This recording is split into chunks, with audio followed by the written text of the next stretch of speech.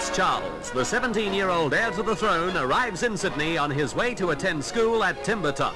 A crowd of about 300 waits to see him at Mascot. The Governor-General, Lord Casey, and Lady Casey are here to greet him. So is the Governor, Sir Roden Cutler, Prime Minister Holt, State Premier Askin, and their wives.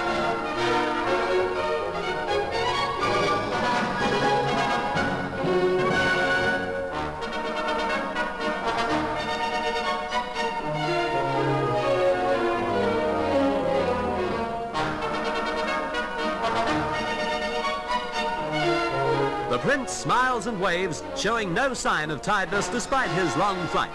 He's in Sydney for only 30 minutes before he flies on to Canberra, where he'll stay for 2 days at Government House.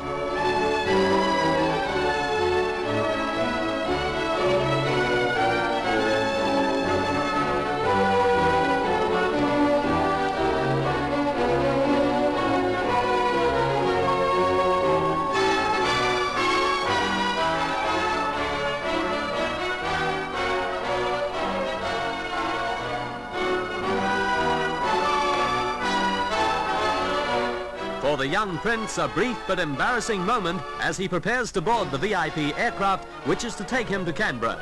He'd forgotten to say goodbye to members of the official party, but a gentle reminder from Lord Casey, and the prince stepped down the gangway and made his farewells just to put the record right. Then, off to Canberra.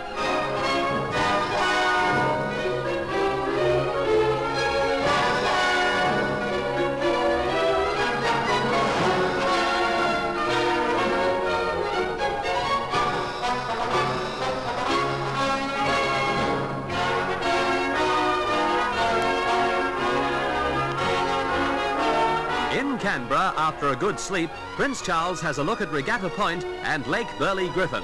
There's a big crowd to see him here too, but the young prince takes it all in his stride. Later he takes a closer look at the lake from a police launch. A brief look at Canberra, and then it's off to school at Timbertop.